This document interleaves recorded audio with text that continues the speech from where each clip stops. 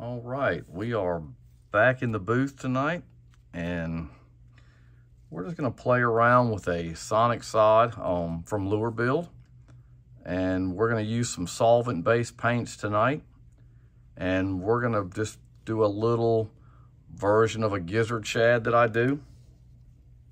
So what we've already done, I went ahead and put the base coat on. I wasn't gonna bore you with that, but I did a solvent base coat on this one. I did the House of Colors white base coat. It's already ready to spray with RU311 in it, so it's already reduced for you. Very airbrush friendly paint. And we've painted the whole thing white. And it's very bright white. It's a nice color. These are actually my favorite solvent based paints that I use, are House of Color. You can actually get these paints that we're going to use in the video tonight from TCBP Global. They carry all kinds.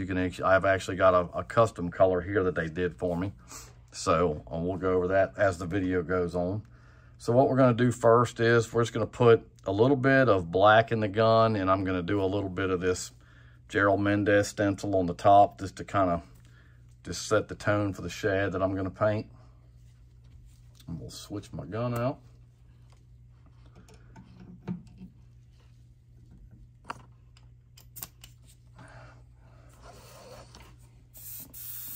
Yeah, we were having a little discussion with some of my Lure Build partners on airbrushes, and it brought out a pretty good discussion on, you know, the airbrushes we use. And some of them use master airbrushes, some of us use Iwata, some of us use harder Stenback, some of us use the Sotars, the Badgers. But it's funny that, you know, everybody's style is very different, and we use different kinds of airbrushes. So I just kind of took the black, like I said, took the Gerald Mendez stencil and just put a little texture design on this top. We're just going to flip it over and do the same thing here. I'm spraying this with my Krios 771, and I'll go ahead and hit these eyes.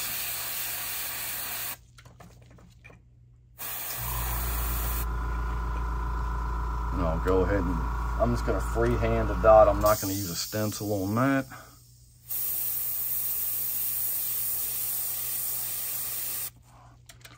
Just put me one right there on the line. I came down a little too far on this side. That's all right. And we'll go ahead and cover up. Well, no, I'm not. I'm just going to leave the top there. Leave it like it is. Okay. Then I'm going to take a little modeling stencil. I'm going to put a little bit of modeling on the front of this.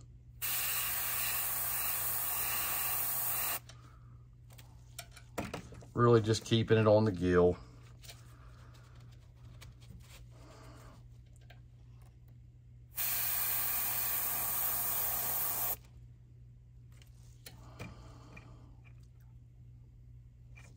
And we'll let that dry for just a second.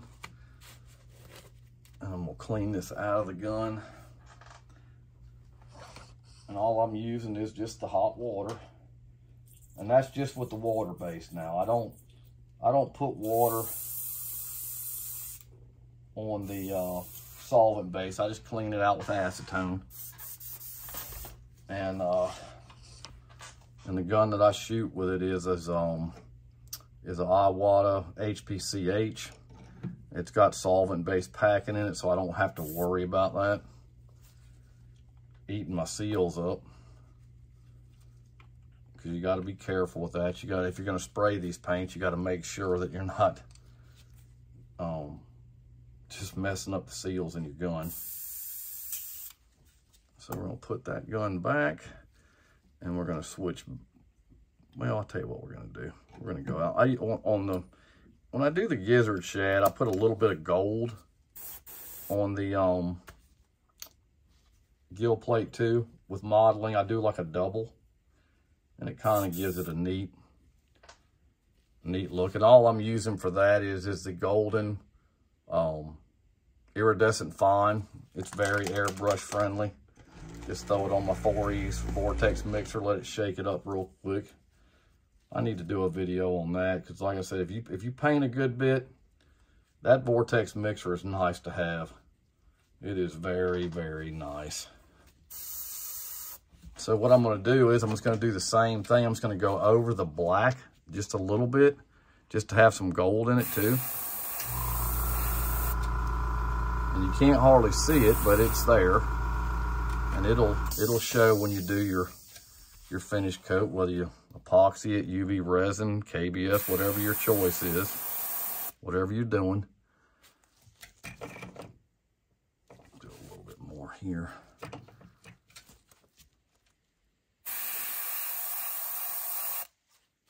And that just gives it a cool look on that black. So we'll clean the gun out. We'll let that dry.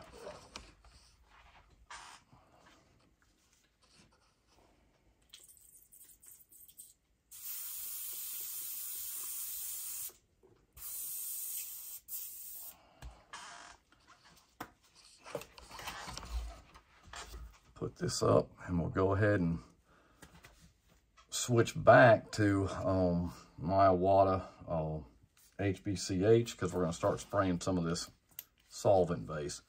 And the first one I'm going to spray is this. This is a custom color that I had made.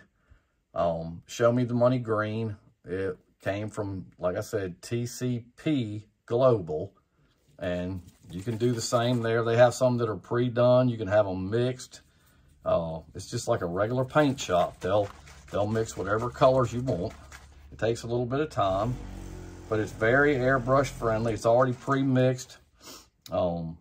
This one's pre-mixed with KR70, so it's ready to spray. Comes to you ready to go. And it's a cool green. I like it. I catch a lot of fish on green, so I tend to paint a lot with green. I'm going to cut this pressure down a little bit. But this is a nice green color. And we'll just start it on the top. And I'll let it slowly roll down the sides. I don't want it to take over, but I'll...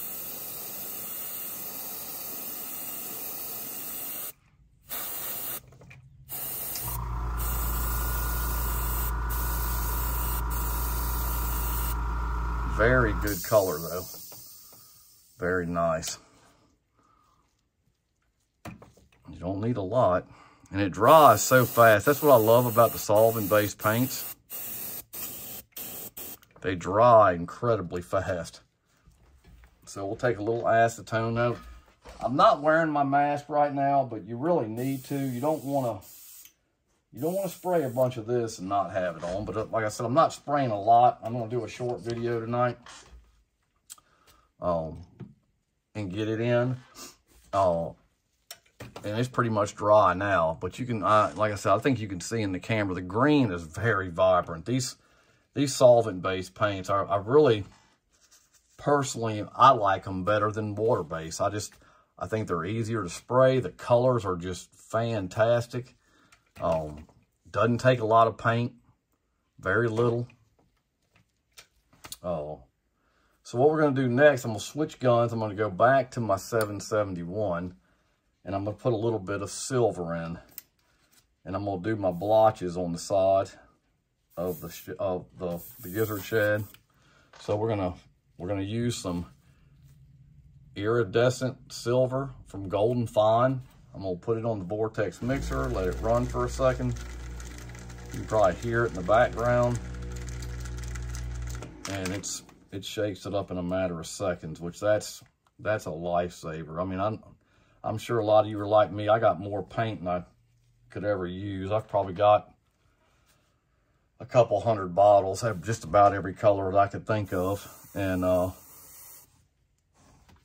it doesn't get used all the time. So you got to kind of be careful and make sure it's mixed so your pigments and all are taken care of, so they look halfway decent when you spray them. So we're just going to lay this stencil up on the side and just put some texture on it.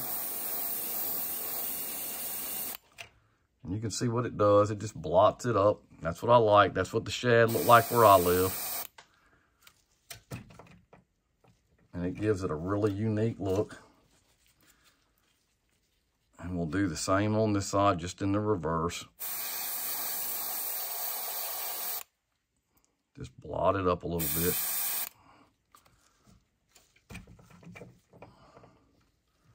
And we're gonna I'm probably gonna go ahead and heat set that.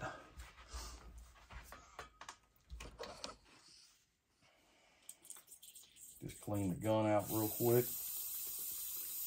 This is a very easy pattern to do. You can do it on swim baits, any of these crankbaits. It doesn't take long once you get a feel for that stencil. And you can turn out some good looking baits. So let me grab my dryer here real quick. And we're gonna hit it and just dry it off. More for the water-based paints, really, because the solvent-based are already pretty dry.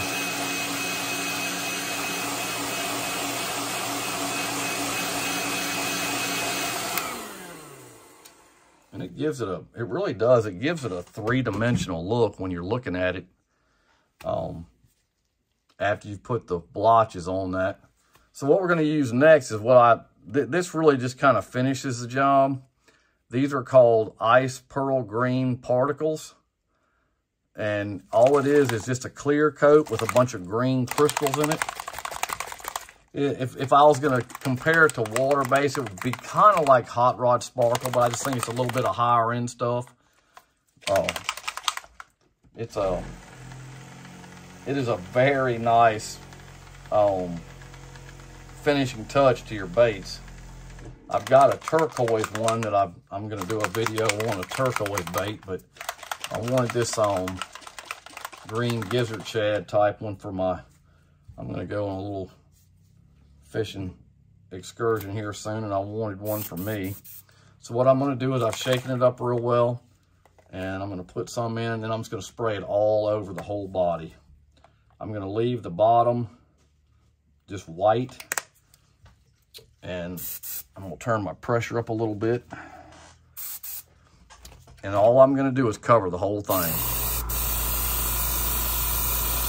And it just gives it a nice shine.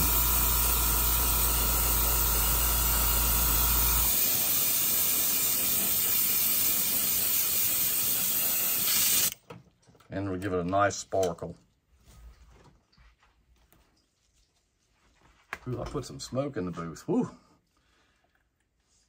Yeah, you don't want to do a lot of spraying of this with without your mask on.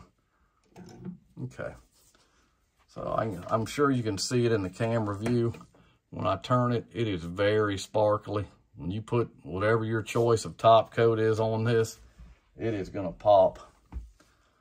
So what I'm going to do next, I've got some eyes I got from Carrie at Backwater. They're a large pupil eye. I just like them. I think they look good on shad. So we're gonna try to get these on without getting our hands all in this other stuff while it's drying. And they're just a very large pupil eye. I think it's going to give it a really cool touch. As I knock that over, we'll spin it around.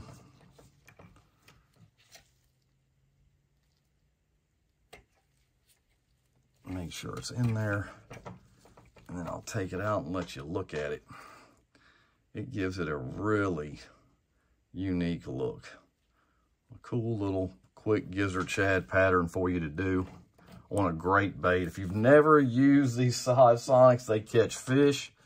And they catch a lot of them. And it's this time of year too. The water's cold. It's going to be a great time to fish them.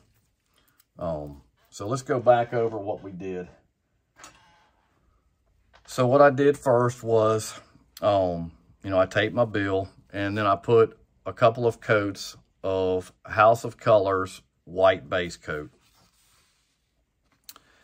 Then I took the Gerald Mendel stencil, and I used some golden carbon black, and I did my little texture area, and I did my kill dot. Then I came back with the modeling stencil from Anarchy, which is so popular. It's a nice one. I like it because it's very small. And I put it around the gill plate in black on both sides. And then I actually took gold, iridescent gold fine from Golden, and I went over top of that. Gave it a kind of a really unique look. Then I took a custom color that's called Show Me the Money Green Pearl from the custom shop at TCP Global. And we did the top, and it's actually a very nice green pearl. Then I took a iridescent silver, and we used the Gerald Mendez stencil again, and just put some blotches on the sides of the bait on both sides. And that kind of finished it up. Then we just put the icing on the cake, and we just put the ice pearl green over top of it. And that's really going to make the bait pop. It's going to give it a really realistic look. I can't wait to get my top coat on this. I'm going to let it dry. But I hope you enjoyed the video. You can get these Sonic sides from lurebill.com. Jimmy's got plenty of them. It's a great bait. So if you have not painted any of these, go check it out. He's got some fantastic paints there also he's come up with that I've got to go and get my hands on to do a few videos on. So go check Jimmy out at lurebill.com. You can get the House of Colors paints at TCP Global. You can get the golden paints. I buy them from dickblickart.com. I usually get pretty good pricing there. I use two different guns on this lure. I used my PS771, which is a Krios .18. Then I used my solvent-based gun, which is a HBCH with a .3 in it. So I hope everybody enjoyed the video. Hit the like button, subscribe, hit the bell notification so you know when I have upcoming videos. Like I always say, I'll catch you next time. Thanks.